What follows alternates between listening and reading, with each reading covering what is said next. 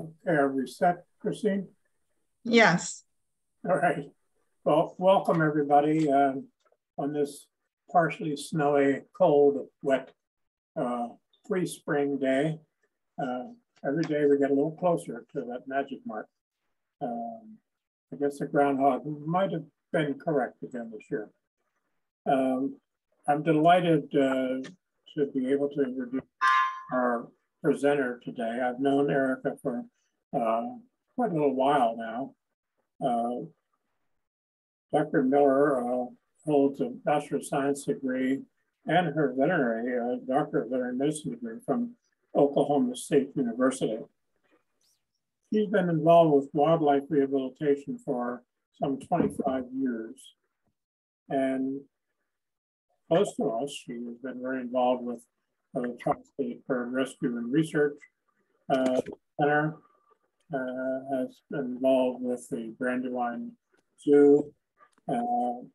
About 2015, she started, I'll say, straight away from full-time wildlife rehabilitation efforts, but remained interested in the wildlife field.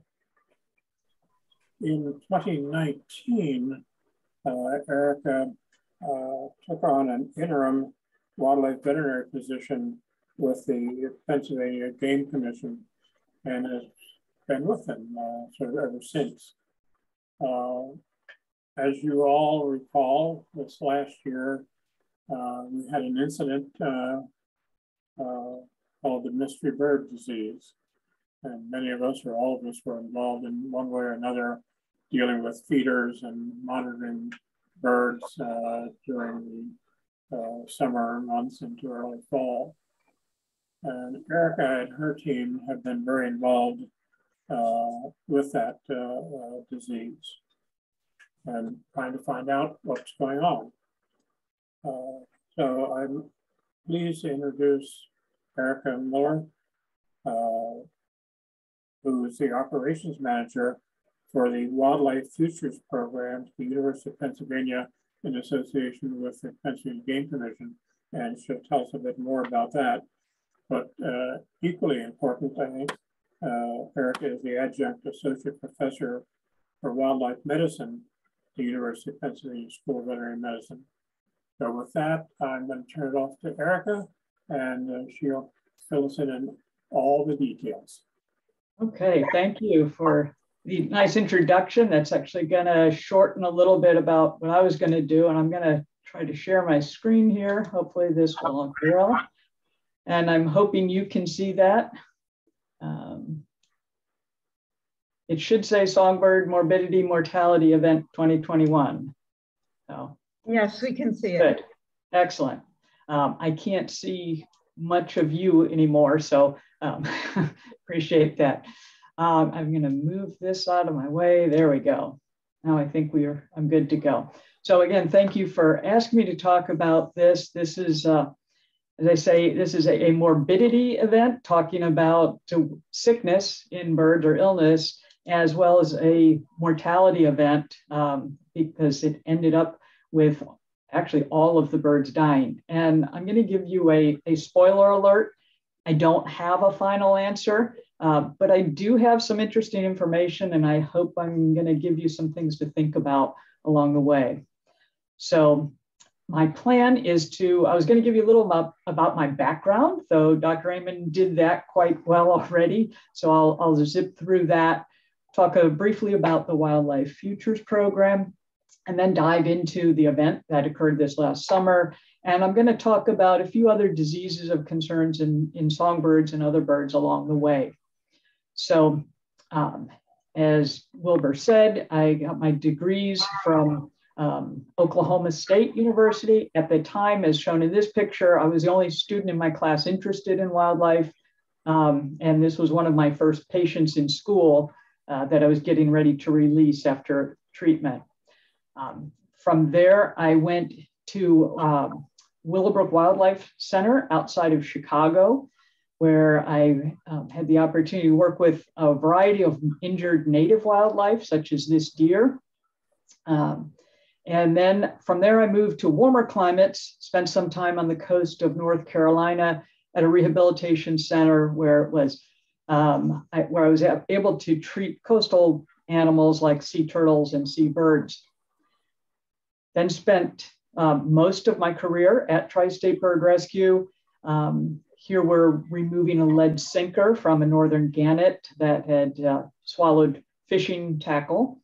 And as Wilbur said, I spent quite a bit of time doing oil spill response, including responding to the Deepwater Horizon spill in 2010.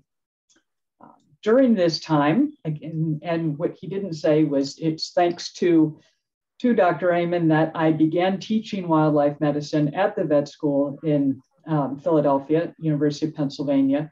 And I've been doing that for 25 years now.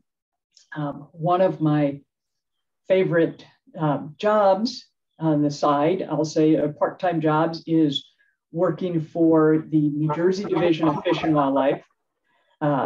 Here I'm placing a bald eagle chick back in the nest after collecting a blood sample from it. And I should point out that the squirrel in the nest was a kind of peace offering. It was a road-killed squirrel we picked up on the way there. And we always try to leave something in the nest after disturbing them so that we can handle and ban the chicks. So as Wilbur said, I worked part-time at the Brandywine Zoo for a few years. This is doing surgery on their sloth. And then I've been volunteering for the last 9 years on Project Snowstorm. My role there is to examine birds that don't survive the winter in order to get a better understanding of the challenges that they face when they come down from the Arctic in these mass numbers known as the eruptions.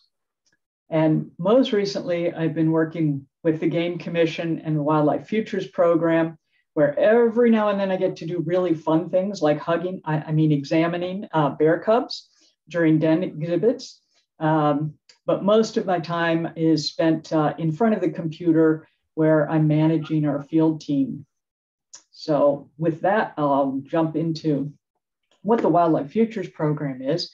It's a relatively new partnership, just over 2 years old, between the Pennsylvania Game Commission and the University of Pennsylvania Veterinary School. And we provide wildlife health surveillance, research, and response to improve wildlife management in Pennsylvania and in the surrounding states.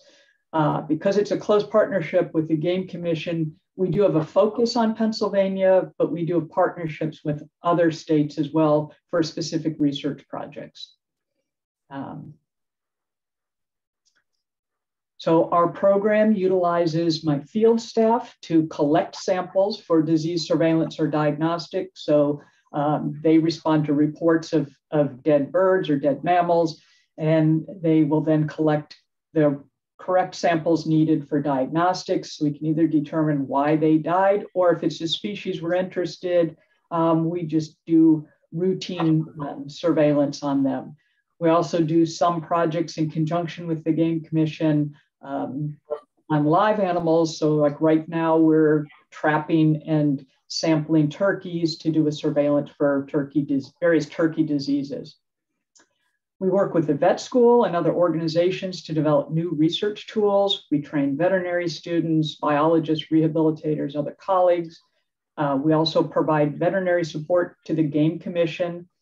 And we're developing a regional database on wildlife diseases. Whoops, sorry, that changed. So that we can help track wildlife diseases in the area. And we are establishing a biorepository to be able to store tissues and save them for future research efforts. Now jumping into this.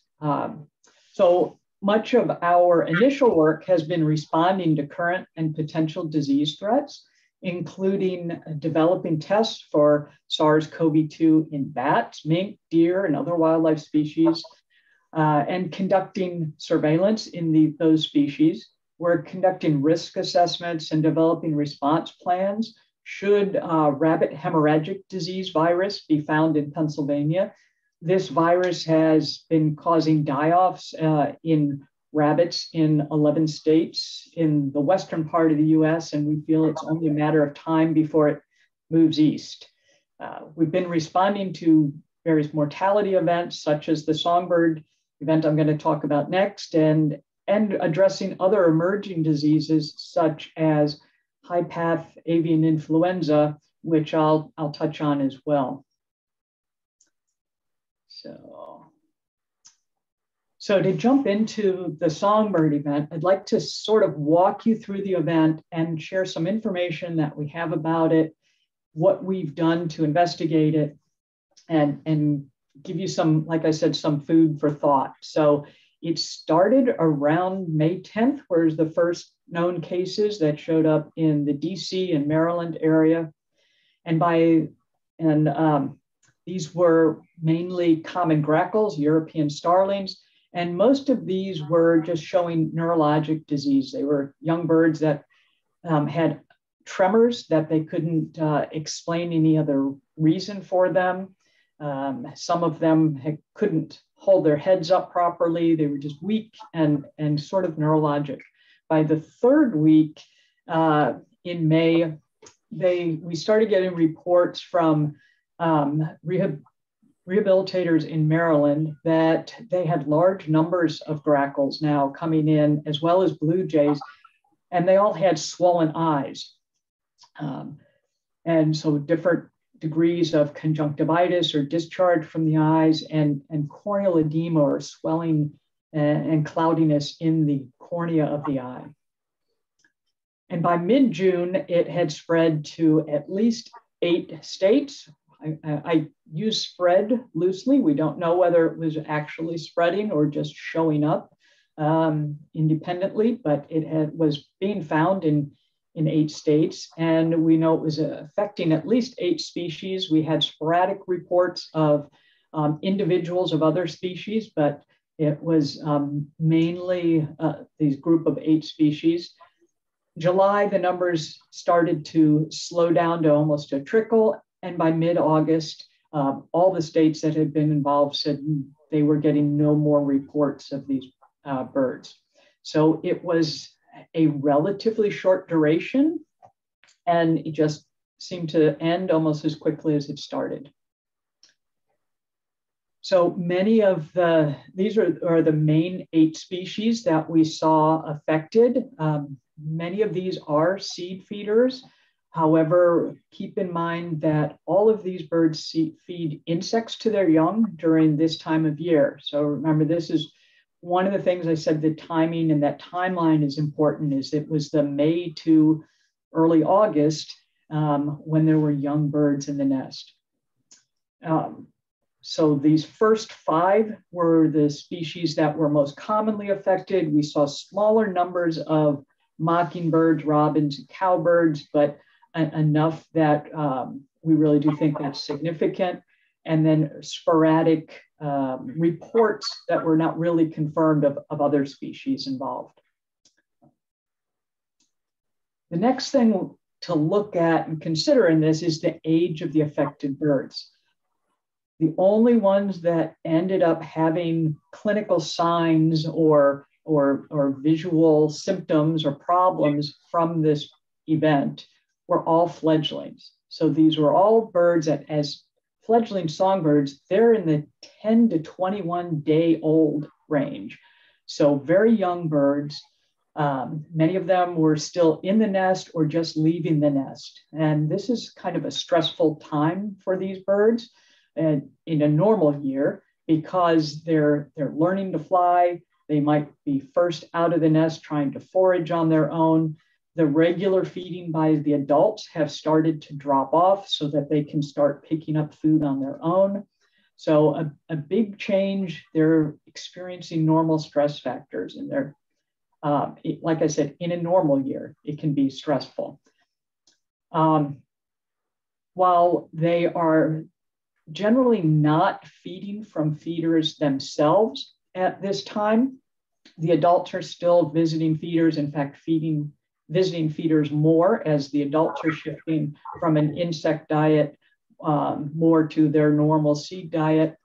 And so this was our reasoning in asking people to take down the feeders and bird baths, mainly to just discourage people or the birds from congregating and potentially spreading the disease if indeed this was a transmissible disease. So when the disease, or whatever the condition was, when these first cases started appearing in Maryland, the first thing that the rehabilitators thought was that this might be what's typically known as Finch conjunctivitis. But I don't think I'm on the right slide, am I? I'm not. I jumped ahead. I apologize in my viewing. I want to talk about the clinical signs. So whatever was happening, it was affecting the bird's eyes and or their neurologic system. So a few had only the neurologic signs or only the ocular signs or the eye signs, and some had both. So when the eyes were affected, it was this conjunctivitis, as we see in this little blue jay here, a lot of swelling around the eyes, often a crusty discharge where the eyes were matted shut. And as I'll show in a later picture, that this corneal edema where the eyes appeared white. And there was just a kind of a fluid buildup in the layers of the cornea. Neurologic wise, again, we had these tremors, sometimes falling over, a head twist on the birds, that they couldn't hold the head up properly. And the overall sign was death. Absolutely none of the birds involved survived. After several weeks, most of the rehabilitators simply gave up treating and were afraid that it might be something contagious that could spread to other birds in their facilities. And so they were humanely euthanized on arrival. But those that did attempt treatment, nothing seemed to work. So as I had accidentally jumped ahead before my thoughts, when the cases first started showing up in early May, the rehabilitators thought it might be kind of a new outbreak of what is commonly known as Finch conjunctivitis, or this infection caused by Mycoplasma allosepticum. Now, this first appeared in house finches in the Northeast around 1994. This was a poultry disease, common or not so uncommon in chickens, and would cause a conjunctivitis and upper respiratory infection in chickens. Now, suddenly in 1994, it appeared to be affecting house finches.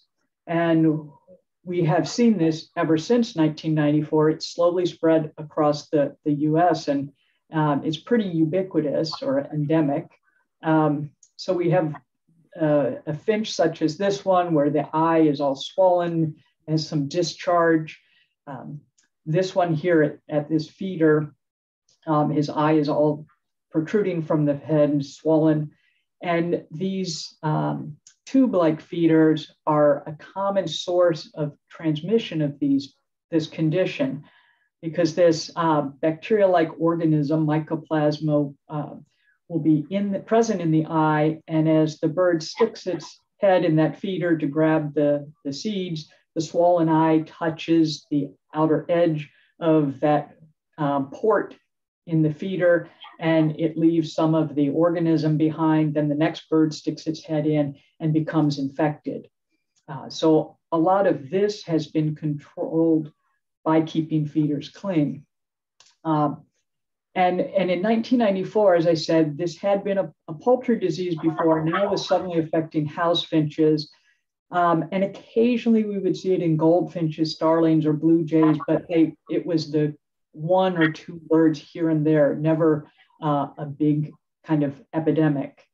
And so when the rehabilitators saw this new thing happening in grackles and blue jays in May in Maryland, they thought this was a new strain of Mycoplasma.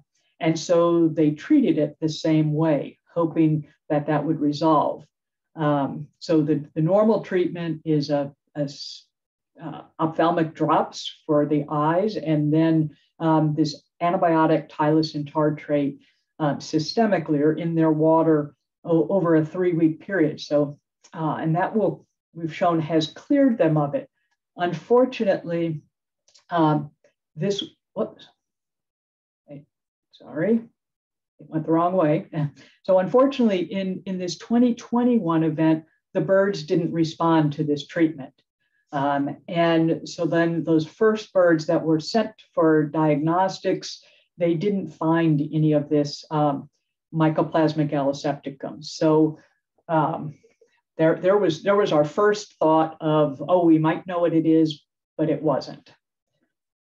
So getting back to talking about the event a little bit in Pennsylvania, around June 18th, Wildlife Futures posted a reporting tool on our network and asked members of the public to report any dead songbirds that they were finding.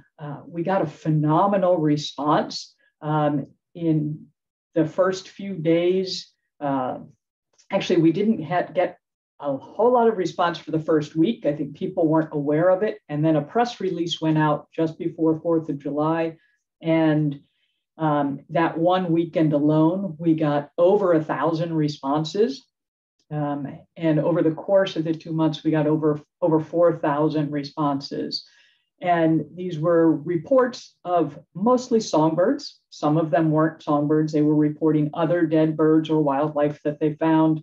And we got reports from, it ended up being all 67 counties in Pennsylvania, but also reports from 35 other states, some from Canada, and even one from India. So the difficult task then became sussing out which of these were truly related to this songbird event. Pretty sure the one report in India had nothing to do with what we were seeing here on the East Coast. And similarly, some of the reports of there's a dead squirrel in my yard had nothing to do with it. So what we did end up going through everything was looking at what was confirmed, and the confirmed cases were ones we actually got our hands on, and we saw those animals and we knew that they fit the case description. Then we broke out the probables, which were based on, they were the right species, they fit the descriptions, and the person reporting could either provide a photo or some other really good description of the case. The possibles were ones that sounded like it, but we had no photos. The carcass had already been disposed of, and so we had no way of tracking it and saying for sure. And then obviously those that are none meant after we contacted the reporting party and found out, no, this has nothing else. This ended up being a hawk that hit their window or something else happening. So it wasn't a true case. But still we had a fair number of birds in Pennsylvania that were affected. So then we moved on, or I should say at the same time, we're trying to figure out what exactly was happening. So anytime we approach a wildlife case or any case in medicine, we kind of create this little differential list or our list of rule outs, the things that we want to see, could it be this or that? And then we'll do the test to say yes or no. And so we had our list of infectious diseases. Certainly it appeared to be spreading from, that focus starting in Maryland, DC, outward to other states. So may have been something infectious, whether it was bacterial, viral, fungal, or parasitic. And then we had to consider also some non-infectious causes. Was it something toxic like a pesticide that was being used widespread over various areas, or something in their food? Something causing a nutritional balance. We always think of these things in all cases, and we kind of rule out nutritional fairly quickly because we can't think what are all these different birds in all over such a large area eating the same that would be different than other years that would suddenly be affecting them. So that's a little less likely.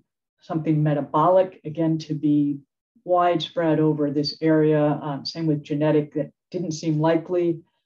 Trauma, we can have large numbers of songbirds actually killed in lightning strike events or flying into buildings, but not in this kind of distribution, and not these young birds that aren't even flying yet. So trauma didn't seem likely.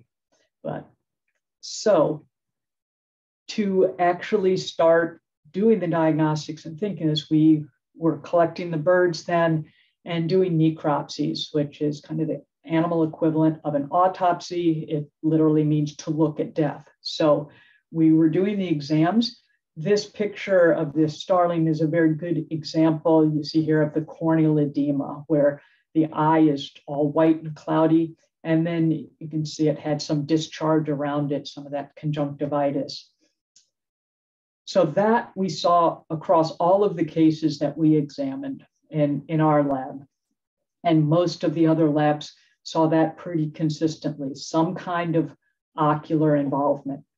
The only other thing that we saw on these gross necropsies or the actual physical exam of the birds was a change in this organ back here on the back side of the colon called the bursa of Fabricius. So the bursa is an organ of the immune system. It produces B cells, which are active in responding to infections. And what we saw was bursal hypertrophy. So the bursa actually looked large.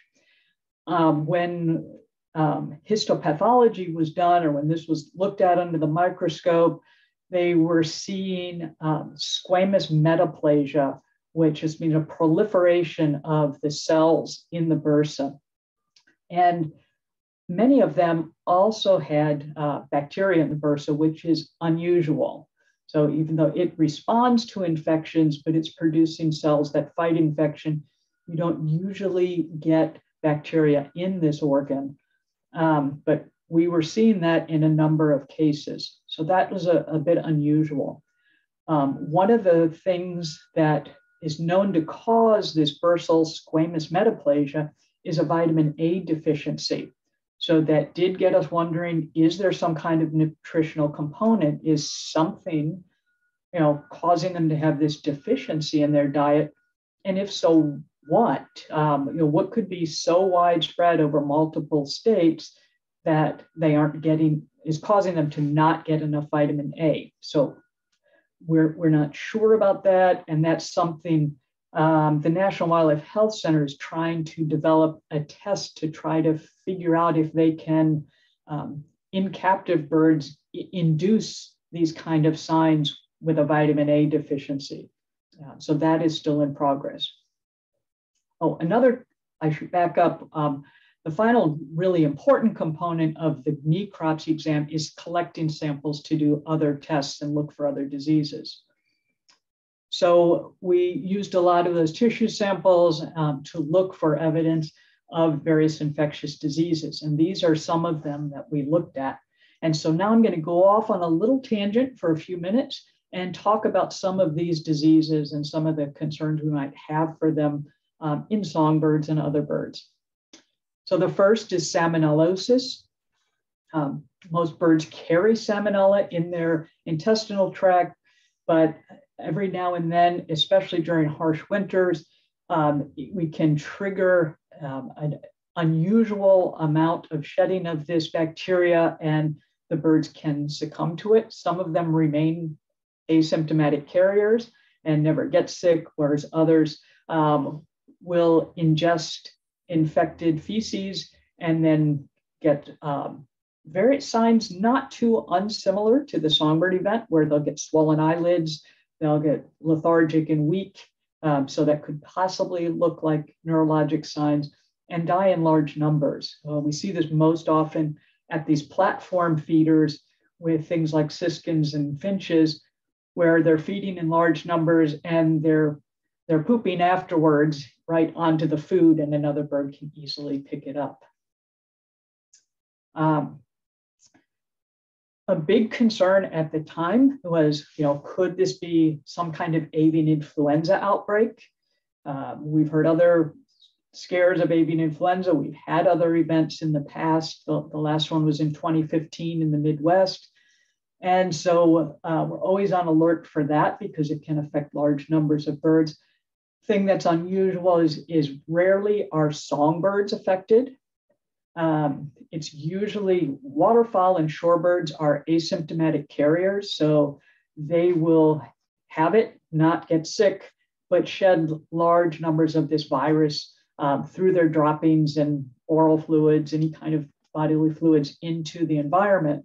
And the virus lives really well in the water, which is why we tend to associate it with these waterfowl, because it's the cycle just keeps it alive with these birds eating and feeding in the water environment and then picking it up and shedding it.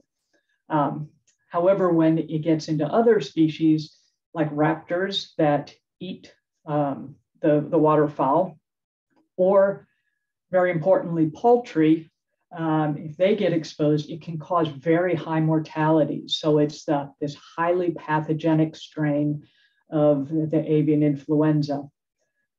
And so that was certainly a concern. There have been, in Europe, they have seen thrushes and buntings and bulbuls become susceptible and die from it, but that's really the only songbird species. So we were thinking maybe it wasn't that, and we weren't getting reports of other species. We tested all of the cases we received, and none of them did have it. However, I do want to mention that there is currently an outbreak of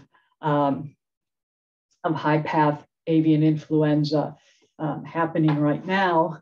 So yet a tangent to my tangent, and high-path avian influenza H5N1, or this strain of the virus, has been circulating in Asia and Europe for a couple of years, and it's now moved over to North America, was found in Newfoundland, Labrador in November, December. And since then, we started doing heavy surveillance for it in the US. It's been found in over 300 wild birds, mostly waterfowl that have either been trapped and just tested, or some of them were hunter harvested ducks and geese that were tested. And again, they were asymptomatic carriers. We haven't seen any deaths from them. However, we have seen some black vultures, a red-shouldered hawk, and several eagles that have died with avian influenza now. And again, very importantly, is it has gotten into a number of poultry flocks, both backyard flocks and some commercial flocks.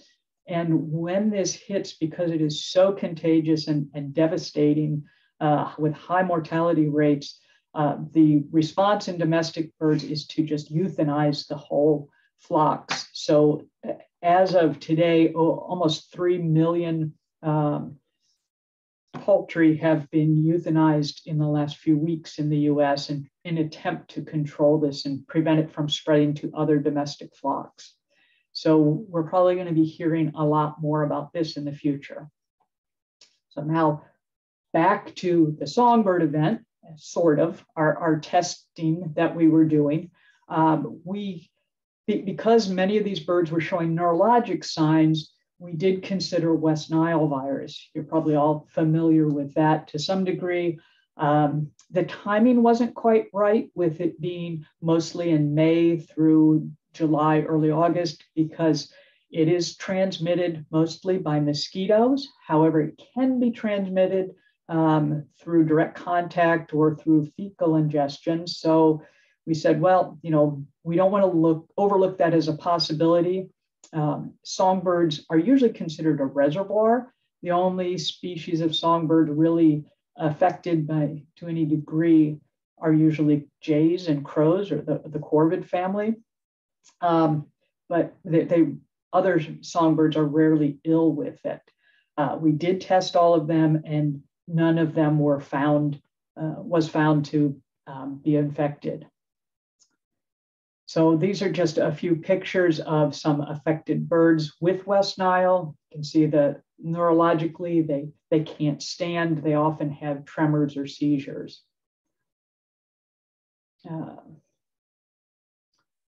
So another disease of concern is avian paramyxovirus, which causes Newcastle disease. This was, it's a highly pathogenic or deadly disease in poultry, which was why it was a big concern. You know, we don't want to have something circulating in wild birds that could affect poultry. It does also occasionally cause die-offs in certain species of seabirds, most commonly in the US in cormorants. So it can also, a strain of this can affect pigeons and cause neurologic disease in them. But again, usually not known to affect songbirds. However, it's a viral disease. And as we all know from COVID, viruses love to mutate and form new strains and do new things. So we wanted to make sure this wasn't a new strain of Newcastle or paramyxovirus. And I guess fortunately it wasn't. But we were able to rule out that idea. Then along the way, we also looked for any other kinds of common songbird infections like avian pox virus. This can cause swellings or these pox-like lesions in areas that are lightly or not feathered, so often around the eyes, or here in this robin around the mouth, at the corner of the beak, or on the feet and legs. And this is a very severe case in this barn swallow where the whole face was infected. So this is transmitted by mosquitoes mostly. And so again, we think this is probably a little too early in the season, and we really weren't seeing these skin lesions. And none of the affected birds that we treated did have those. Just kind of want to mention that as an avian disease that we do see commonly affecting songbirds. We have two more diseases of concern, especially associated with bird feeders. And this was trichomoniasis, which is a protozoal or single-celled parasite that is not too uncommon in doves and some other species of songbirds. It's again spread commonly at either these platform feeders or ground feeders, where what happens is the protozoal parasite gets in the lining of the mouth and it produces these large plaques or deposits in the mouth. And as you see in the back, maybe you can see in the back of this mourning dove's mouth. And this makes it very difficult for the bird to swallow. So they're hungry, they attempt to eat seed, they pick up the food in the beak, can't swallow it, and some of this seed drops back out, and now it's contaminated with the parasite, and it gets picked up by another bird. So that was certainly a concern. Again, we did not see it in any of the cases we examined. The last disease or potentially infectious thing that is commonly on our differential list with songbirds is Candida albicans. This is a yeast or fungal infection, can affect a variety of songbirds. In the rehab situation, we tend to see mostly of it in swifts and finches, occasionally in hummingbirds, which I'll get to in a minute. But this causes similar signs to that trichomoniasis or that parasite, in that it causes a thickening of the mucous membranes of the mouth and esophagus. So on this swift that had died, here we see the esophagus is open and it has all this thick lining to it. So again, the birds have difficulty swallowing and succumb to that because they aren't able to feed properly. With hummingbirds, we see it occurring at feeders that aren't kept clean in the heat of the summer, where the sugar becomes moldy. And sometimes you'll see that little black residue of mold spores on hummingbird feeders. And this is often the Candida. And we've seen it get where it will weaken the beak of the hummingbird. So this little bird was on fungal treatment, but he also had a splint on his beak in order to provide some stability as he got over the infection. So those were all the things we didn't find and that we know it wasn't, but that are, as I said, concerns for songbirds and birds in general. We did, however, find a few infectious agents on our exam and our microbiology work. So a number of the birds had a different type of mycoplasma. This is Mycoplasma sterni. So it's not quite the same thing as the Gallisepticum that affects the finches. We had seen this before, so we know it's circulating in the population, not that uncommon to find it in blue jays. In fact, it's often found there without causing disease. So we were wondering, is something changed that now it's causing disease, and has it changed and now it's affecting something else besides blue jays? So this is still on our list. We're still thinking about this as a possibility, and we're doing some looking into this, though it wasn't in all of the cases, which makes it a little less likely. The other bacteria that we saw quite a bit of was Avibacterium paragallinarum. So this is a huge word, but it causes a condition called infectious coryza in poultry. And this is an upper respiratory infection. What was interesting about this is at this same time, last summer, we were seeing or hearing reports of quite a number of infectious coryza outbreaks in poultry in Pennsylvania and the surrounding states. So we didn't, and it's not known anywhere in the literature to affect songbirds. So our question then is, has this bacteria changed now and it's suddenly affecting songbirds, or do they just have it because it's in the environment from the chickens, the poultry that are affected? And so they're picking up the bacteria, but it's not causing infection in them. So we haven't yet quite determined that either. And then quite a number of the birds had E. coli and Enterococcus faecalis. Now, both of these sound to us like bad bugs. Nobody wants an E. coli infection, right?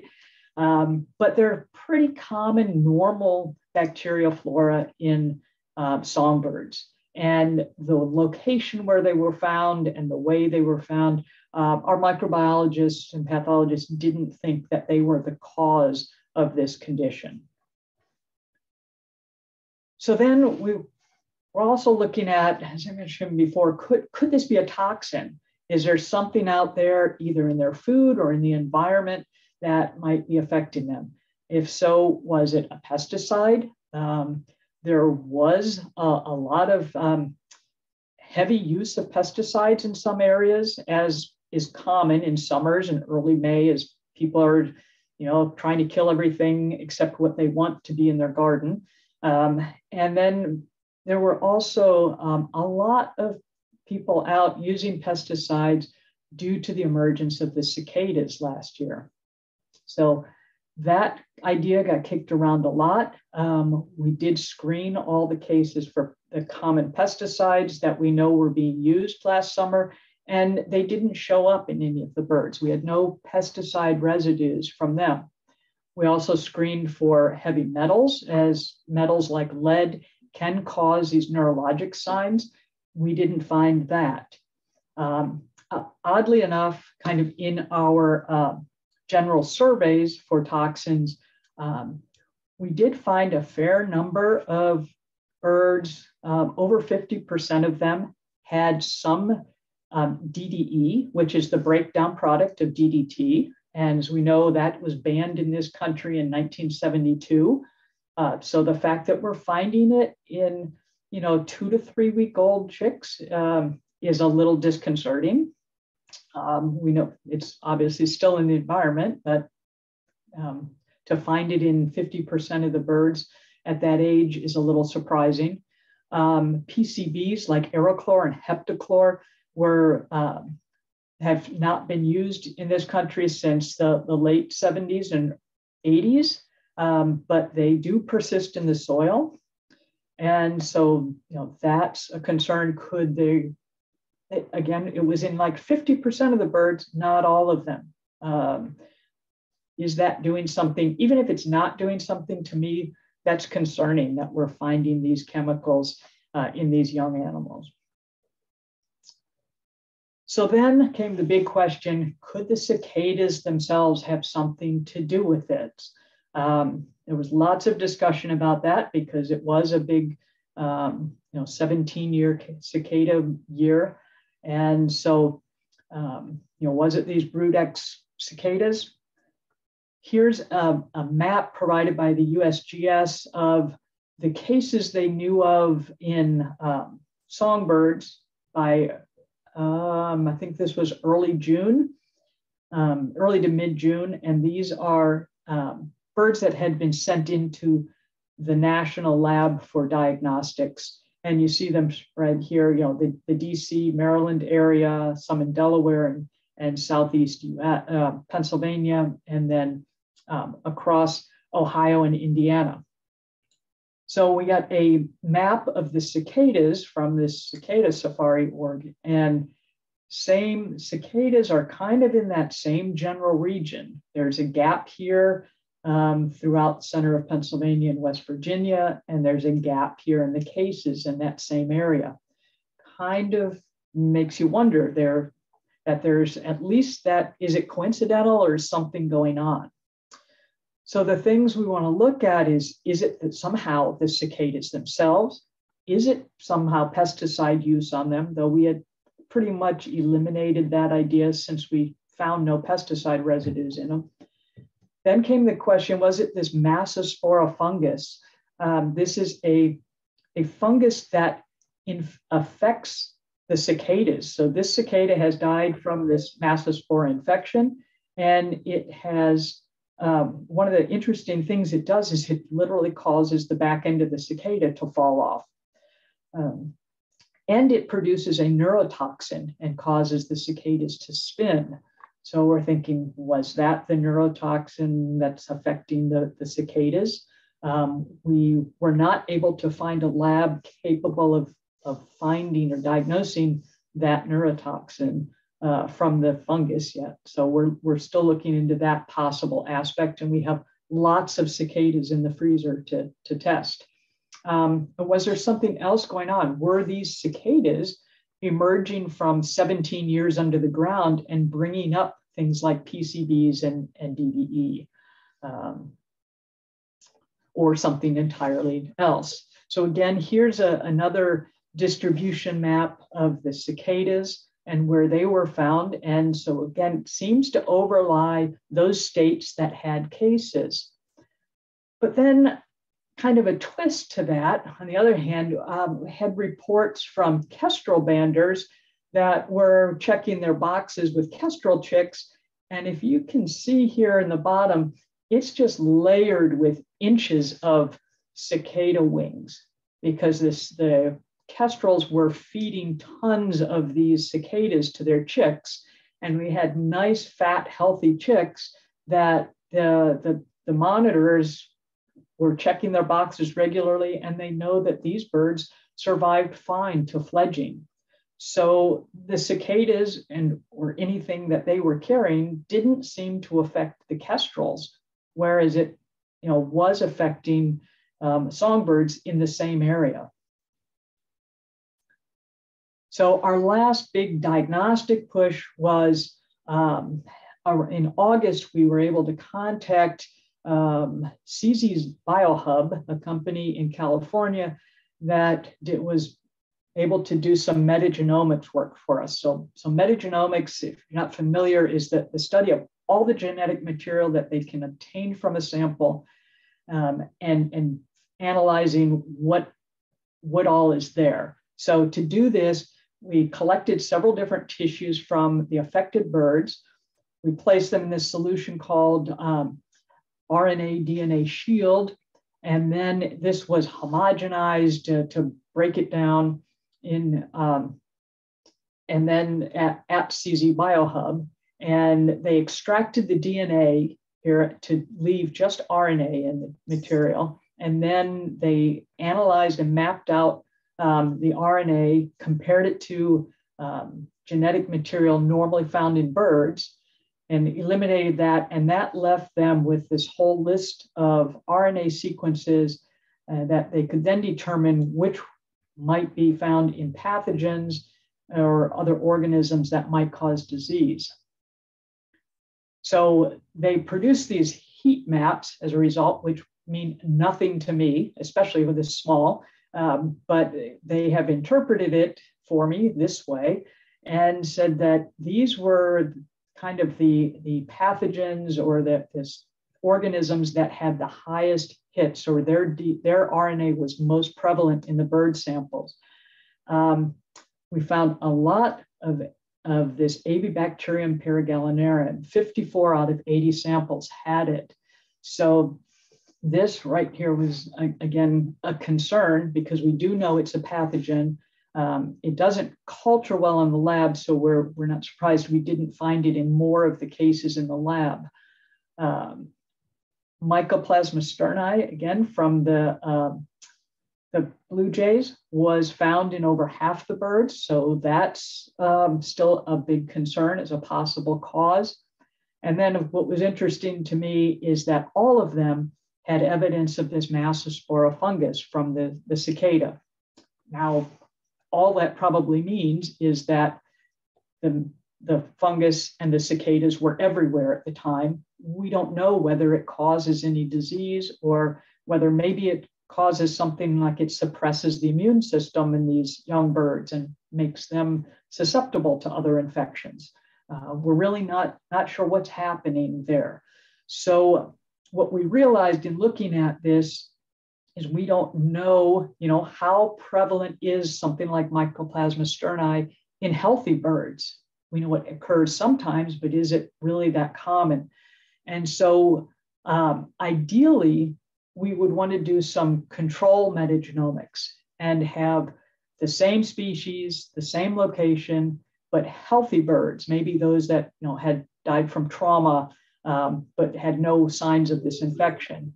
And ideally the same age, so also fledglings. However, as I said, we ran this first test in August, so by the time we finally knew, the reality was we weren't able to get those samples. We were able to find birds of the same species, same general area, not the exact location, but Maryland, Southeast Pennsylvania and such. And we were able to find otherwise healthy birds. These were birds that were got maybe caught by a cat or flew into someone's window and died. But unfortunately, because this is now into August, September, all the birds that we had were adults. We didn't have any fledglings of this age to compare. So we did submit those as the controls. This is an initial heat map that they produced just this week. And unfortunately, this is still currently in progress. I really hoped that I'd be able to share the results with you. When we set this meeting up, I was like, oh, by March, we'll certainly have the results. But their data hasn't all been analyzed yet. And so I'm hoping to get the results in the next week or so. And as soon as we do, we'll certainly share those for you through Dr. Amen. So I guess one lesson that we've learned from all of this is that no matter what the cause of this, feeder maintenance is always a good idea, because not just whatever caused the event last summer, but all the other diseases that might be out there. The handout that I provided you said a 1:30 ratio of leach is good, but there have been several studies since that came out that have shown it really ideally should be a 1:10. So 1 part bleach to 10 parts water, and soak that for a good 10 minutes after washing it first and removing any organic matter. If you're cleaning really regularly and you don't have that any kind of buildup, the 1 to 30 bleach solution is okay, or you can even wipe them down with the 10% bleach wipes and just let that air dry. And just a note to remember personal hygiene when cleaning, wearing gloves like this, because some of these can potentially infect people as well, or you could transmit from one area to another. So to kind of wind up the overall impact of this outbreak, really don't know. It was common species. It was only the young. It was a brief time that it affected limited regions. You could have an outbreak or affected birds in one neighborhood, and a few miles away, none of the songbirds were affected. So we think there's very little overall effect on the population. Unfortunately, there's lots of other things out there that are imperiling songbirds, whether it's window strikes or songbird or cats and other predators. And this report that came out by Rosenberg et al. In 2018 indicates a net loss approaching 3 billion birds over a 48-year period. That's 29% decrease in relative population size since 1970. So if you take the number of birds that were present in our environment in 1970, currently we're at about 29% of that. So if you think there are fewer birds now than you remember seeing and hearing 50 years ago, sadly, you're correct. So we don't need the songbird event or anything else further decreasing their numbers. So my conclusions is no real conclusions other than that we now have a lot of questions. Is this going to occur again? When? Where? What species? Is it going to happen this year? Is it going to happen 17 years from now? Then we would know it might be the cicadas, but hopefully we can continue to work on this and find something sooner rather than having to wait 17 years to confirm some thoughts. And with that, I just want to thank the many partners who contributed samples or diagnostic efforts.